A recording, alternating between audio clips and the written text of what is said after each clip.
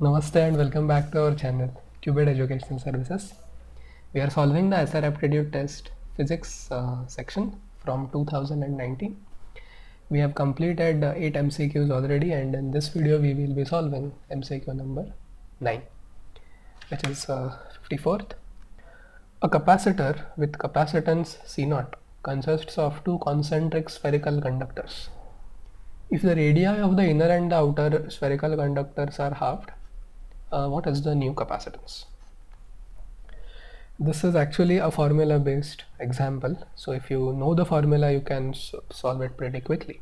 The formula is this: suppose the spherical conductors have radii A and B, okay, where A is the inner radius suppose and B is the outer radius.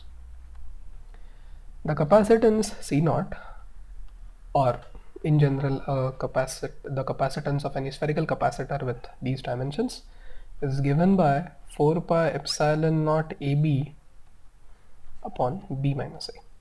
That's the formula. Now C new, the new capacitance. Radii are being halved. Okay, so 4 pi epsilon naught is not going to change.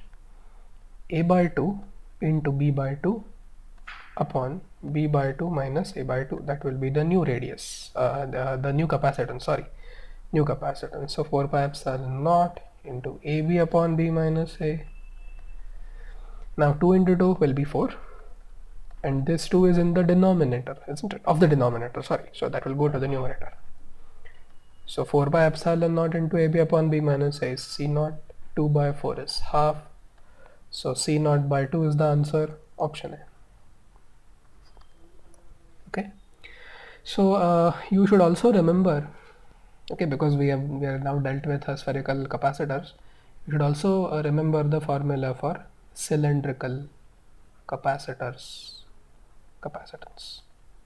Okay, might come handy. Well, all of us know parallel plate already.